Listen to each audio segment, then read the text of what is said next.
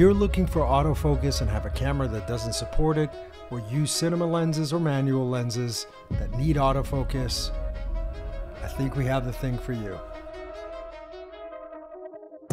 This company reached out to me when they first had their follow focus system. That was the Aris 2. And I've been using it ever since, and it's great. You've got a nice little controller. It's perfect for smaller cameras. I've even used it on some of my bigger cameras, and I've had that for over a year, maybe almost a year and a half, maybe 2 years actually. Really love their product. So when I saw this product come out, I reached out to them and asked if I can test this just to see if it's worthwhile and if the LiDAR works. This is the first time I'm using it. I have not tried any other LiDAR systems. I know that DJI has their own system, but this was interesting to me. Now I have two follow focus systems that I can use to control my aperture, and I can control my focus or my zoom if need be. So actually a total of 3, which if you are shooting on a film set and you want to step away from the camera and have full control over that, it's really great. But having the autofocus, I wanted to actually test it on a camera like the Ursa that doesn't have autofocus and the new Blackmagic that's coming out, which we're waiting for. But in the meantime, I'm using this on an FX3. This is the 35mm lens. And just to show you, there's no one behind camera. I'll put some behind the scenes as I'm doing this, but the actual control of it and the focus distance works really, really well. As you can see, it's following me, not a problem. Now, how you position this on your lens is hugely important as well. So if you were, let's say, right aligning it, and you step a little too much over to the left where the lens kind of covers it, you're not gonna get the perfect focus, as you can see there, but it's capturing this. So it really works really well. I've had it now for, I don't know, about a week. Testing it on different things, smaller product stuff as well, just to see how well it kind of reacts. So far, pleasantly surprised. The reality of it is the setup was probably the hardest part. I was a little confused on how to do it, but once I did it, I mean, the results have been great. So again, this is a 35mm cine lens, not a problem getting the focus, and it's nice the way it breathes. It's not, you know, jarring by any means. I do want to do a few more tests and see what that's like. Stepping back, going forward. Good.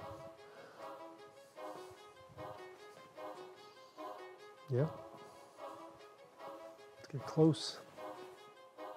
So I want to do a few tests on different scenarios, different lighting, movements. I just want to make sure that I can track if I was using a slider or a dolly, and also just see how fast and responsive it is. What's great about it is you can actually control the speed of the motor itself, which is helpful, but really trying different scenarios and see how it locks on. The motor, again, placed on the right hand side is typically where you would put it, but I noticed when I put it up higher, up top, almost horizontal as opposed to vertical, on certain scenarios worked better. So, you know, again, you can kind of play around with that, and I'm sure there's some tips on their site about that. But overall performance was pretty spot on. Now, who is this for? I would say this is perfect for a run and gun shooter who is using cinema lenses. And, you know, regardless of the camera body size, I think the motors are pretty strong and work well with some of the heavy cinema lenses I own. So I wouldn't worry too much about that. So I think it's a perfect fit for, you know, whatever camera you're using, and the fact that it's wireless is really a huge benefit.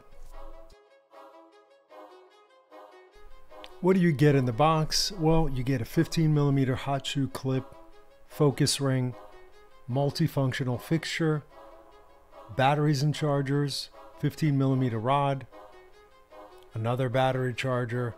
You've got extended hand wheel and the universal grip.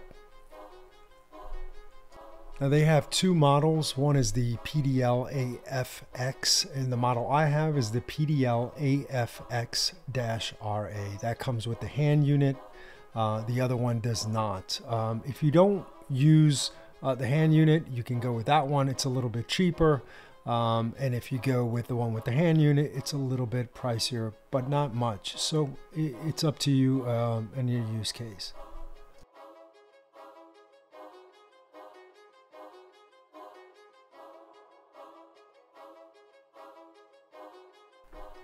So what are the pros? One, it's small size, really easy to install, long battery life, and the remote control via Bluetooth. It's got a high torque motor, which really helps push the bigger cinema lenses around without a problem. And I know it seems silly going, well, I can just use an autofocus lens and we're good to go. You're 100% right. But not all cameras have autofocus. When we get there and everything works perfectly, that's a different story. But for now, for cameras that don't have autofocus, or you want to use PL mounted lenses or cine lenses that don't have autofocus, this is the solution for it. So again, as you can see, great control here, not a problem. Coming all the way from the back, good. Nothing more to say, but this works flawlessly if you set it up right.